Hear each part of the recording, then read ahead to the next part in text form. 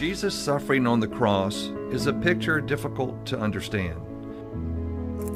He was betrayed by a friend, arrested, and falsely sentenced to death, but Jesus never looked back. He kept going.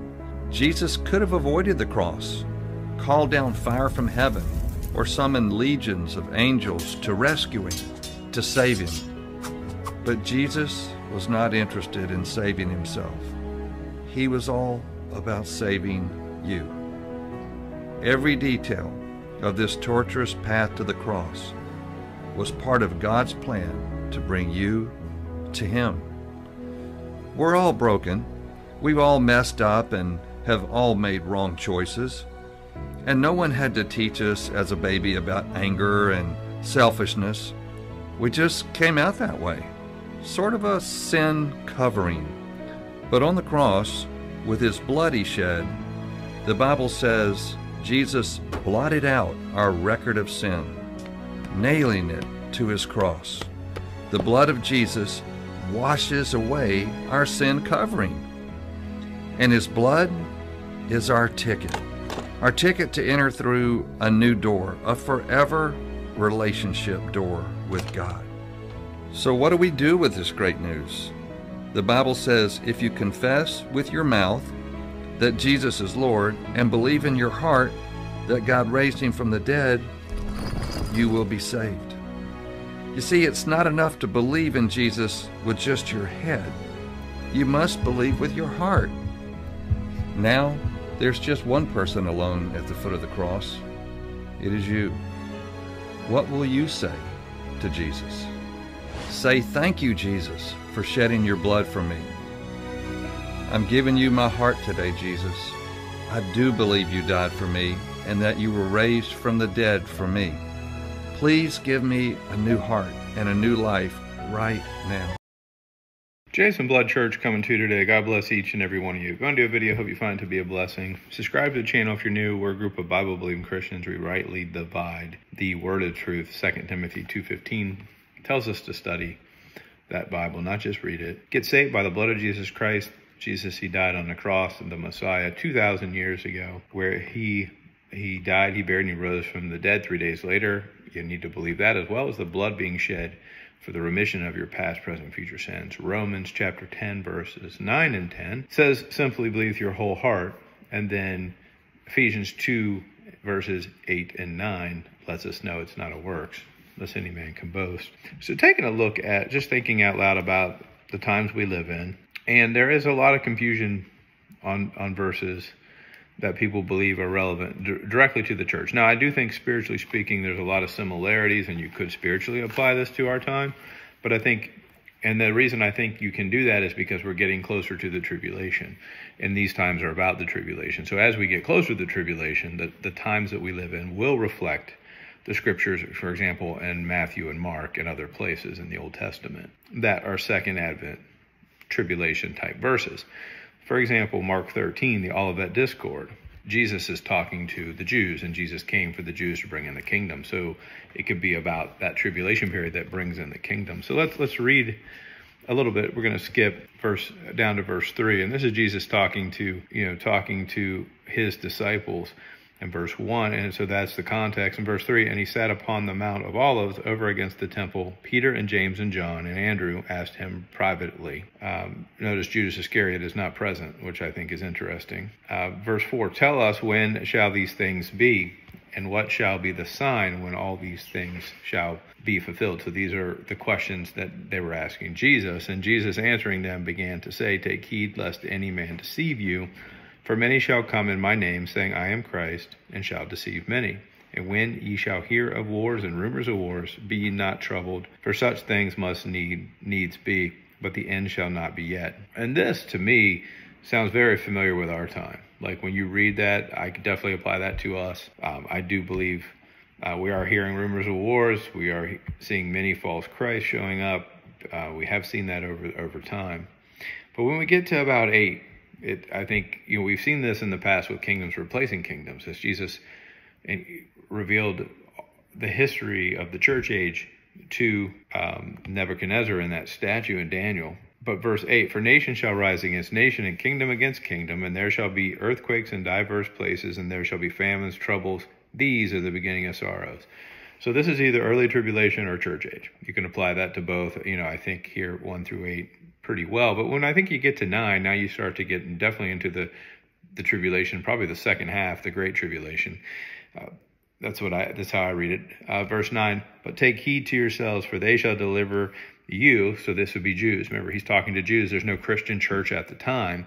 Jesus hasn't died yet. Shall deliver you up to the councils, and in the synagogue ye shall be beaten, and ye shall be brought before rulers and kings for my sake, for a testimony against them. And the gospel must first be published amongst all nations. Now, he's not talking about the church age doctrine of salvation through blood. Remember, they didn't know that at that time. So this is, again, a context to tribulation, and that's to Matthew 24:14 as your cross-reference to Mark 13:10. So Matthew 24 and verse 14, if we turn over there, and if you follow with your Bible, that'd be great. And it reads at Matthew chapter 24, verse 14, and this gospel of the kingdom shall be preached in all the world for a witness unto all nations, and then shall the end come. Well, what was Jesus talking about earlier in Mark chapter 13? He was asked when these things shall be and what shall be the sign of the end, essentially is what they're asking about. So in Mark 13:10, and the gospel must first be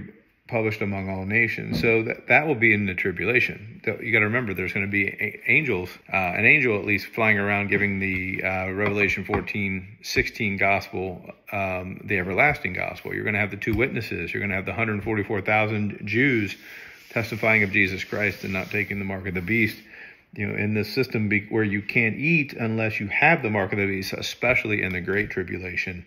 Definitely the mark of the beast would be introduced around the middle of the tribulation. Could be a little bit before, but I think definitely by the time we get to the Great Tribulation, they're certainly going to be there, and it'll be set up. Verse 11, but when they shall lead you and deliver you up, take no thought beforehand what ye shall speak, neither do ye premeditate, but whatsoever shall be given you in that hour, that speak ye, for it is not ye that speak, but the Holy Ghost. So they were promised, these Jews in these end times, that when they have to come before councils or authorities, when they're not taking the mark of the beast, or they're not worshiping the Antichrist and his system or his image, that God will give them the words to say, amen. Verse 12, now the brother shall betray the brother to death. So we see family betraying family in the tribulation.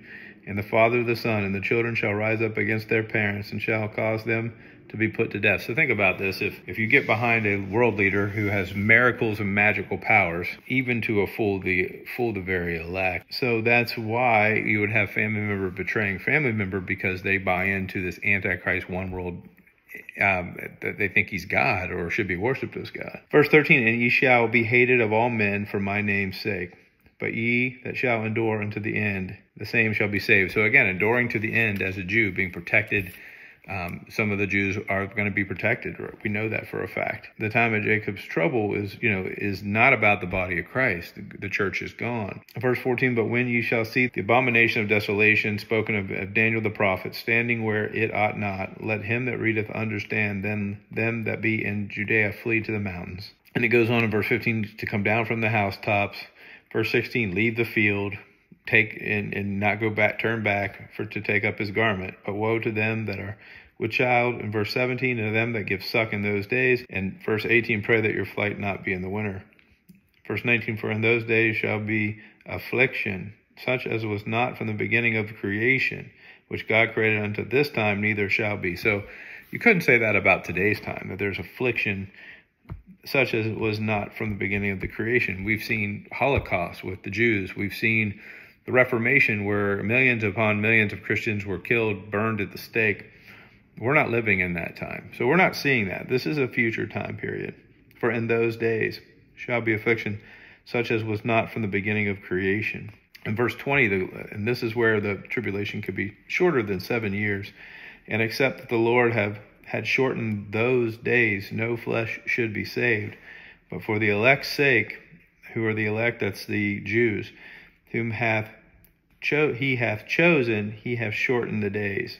Verse 21, and then if any man shall say to you, lo, here is Christ, or lo, here is there, believe him not. Verse 22, for false Christ and false prophets shall arise. And here we see it, and shall show signs and wonders to seduce, if it were possible, even the elect. So in the tribulation, the signs, the wonders that the Antichrist and the false prophet will have will be pretty fantastical, essentially, even good enough to seduce even the elect. But God's going to put aside an elect of Jews for him. They will be protected in the wilderness, probably in Petra or south of the Jordan River, and they will be protected. But these are not our times. Now, you see some similitudes. You definitely see some rumors of war. You definitely have had false Christ. You definitely had persecutions, afflictions, tribulation. But nothing like the one mentioned where verse 20, except the Lord had shortened those days, no flesh shall be saved. We're not seeing that kind of persecution. We're not seeing, you might see that in certain areas or certain countries where Christians are being killed, but not worldwide. And when the mark of the beast comes, it makes sense that they would turn on family members that don't accept the mark in their own religion, since they believe that's the religious system and God himself on earth, that they're going to demand that their members accept the mark of the beast. And if somebody, say, listens to that angel, or their blinders will be removed, where they'll be able to see that Jesus truly was the Messiah and that he truly did die for them. Well, let's go 24. But in those days, so that's future, after the tribulation, so this is clear. So at the end of the tribulation, the sun shall be darkened and the moon shall not give out her light. That's at the end. But if we go down to 28, and I learned a parable of the fig tree, where her branch is yet tender and putteth forth leaves, you know the summer is near. So at the end of this, at Battle of Armageddon, there is a generation of Jews that will be alive. Verse 29, so ye in like manner, when ye shall see these things come to pass, know that it is nigh, even at the doors. Verily I say unto you, that this generation shall not pass. So this is verse 30, whatever this generation is, till all these things be done. So there is a group of people, Jews, the generation that will go through the tribulation, that will live to see the return of Jesus Christ and the millennial kingdom set up. So whatever that generation is, as we don't exactly know when the rapture is, but there is a group of people that will see this. Verse 31, heaven and earth shall pass away, but my word shall not pass away. But of that day and that hour no man know, not the angels which are in heaven, neither the Son, but the Father. So this is when Jesus was on the earth talking. I'm sure Jesus, sitting at the right hand of God the Father, does know exactly when the second advent will be. This is saying that no man will know, not the rapture of the church, but this is in context to the second advent. No man will know the return at the second advent. Take ye heed, watch and pray, for you know not when the time is. Now, spiritually speaking, you can apply that to the church. I don't know the day or hour of the rapture. So, yes, it aligns spiritually speaking, but this is, in terms of the parable of the fig tree, it's talking about that last generation of Jews that will go through the tribulation and see the millennial kingdom set up. And they're talking about second advent is that day that nobody knows. But spiritually speaking, you could make that argument. Yes, indeed, we don't know the day and hour. We know the season, as we're looking for our blessed hope, Titus 2:13. And verse 35, watch ye therefore, for ye know not when the master of the house cometh, at even, or at midnight, or at the cock crowing, or in the morning. So those are the four watch times. I've done videos on that. I do think that that's interesting in terms of the rapture. Those would be the times that would make sense for the rapture. I would think it'd be based on 1 Corinthians 15. It's at the twinkling of the eye, is either sunset or sunrise. Probably sunrise if I were to guess. When Jesus returns, it's the morning, right? The sun comes out, even if it's just for a very short period of time. But who knows? Maybe that's not the case with the rapture. Maybe this is, again, a more of a second advent type verse. Lest coming suddenly he find you asleep. And what I say unto you, I say unto all, watch. So he tells us to watch. I mean, if you're listening to Jesus, he wants us to watch for the return of Jesus Christ. Now, in our case, we're not going through the tribulation. We're not going to go through this great trouble like never seen on the earth before. All these days of dark and all these things, these signs and wonders and the mark of the beast and the Antichrist. We don't have to deal with all that. But there is a generation of Jews that will go through all that. And this is what is mentioned here in Mark 13. Very important to keep that in mind when you read Matthew, Mark, Luke, and John, yes, there is Christian doctrine in there, especially in John, but there is also a lot of second advent references as Jesus is talking about bringing in the kingdom. And when he talked about the gospel message, the gospel should be spread around, it says in verse 10, and the gospel must first be published among all nations. That is the gospel of the kingdom. That's the end time gospel of the everlasting kingdom, which will be spread around by the angels, by the 2 witnesses with power, and by the 144, and probably everyone else who doesn't accept the mark of the beast will say, hey, don't take it. Remember, it's going to be clear what they're accepting when they take the mark of the beast. They're not going to be tricked into it. It's going to be a clear decision for them, because I believe this everlasting gospel will go, it says here, as it says in verse 10, the gospel must first be published among all nations. So I think everyone's going to know the deal before the mark of the beast is even cooked, and whether they worship the image, whether they take the mark. At that time will be abundantly clear what it means, and people will make the choice. And so there will be people saved in the tribulation. They'll call tribulation saints. They have their heads cut off. There are people that make it through the tribulation as well, and they're a part of the nation's judgment. At that time, whether they help the Jews out or not determines whether they go to hell or whether they continue and live into the millennial kingdom. So these are all future timelines, but as we get closer to the tribulation, we see the characteristics in Mark 13 about the times and seasons that we live in.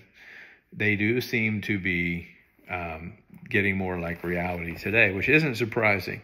So certainly, spiritually speaking, you could apply the times of Mark 13, especially 1 through 9. I think those are very, it's dual application in my opinion, but it definitely can be talking about the church age. And then that goes well with, chapter 2 of 2 Peter, talking about Noah being spared and the times that he lived in. And Noah is a picture, and his family, the is a picture of the Jews going through tribulation, in my opinion. But the whole fact that they're on an ark and being rescued is sort of a picture of rapture as well. So spiritually speaking, it's a picture of rapture, but it's more of a type of the Jews going through the tribulation, where I think Lot might be more, he's a Gentile, he was more of a type of being saved from destruction, probably more like doctrinally relative to the rapture of the church, and not just spiritual, I think, like Noah's.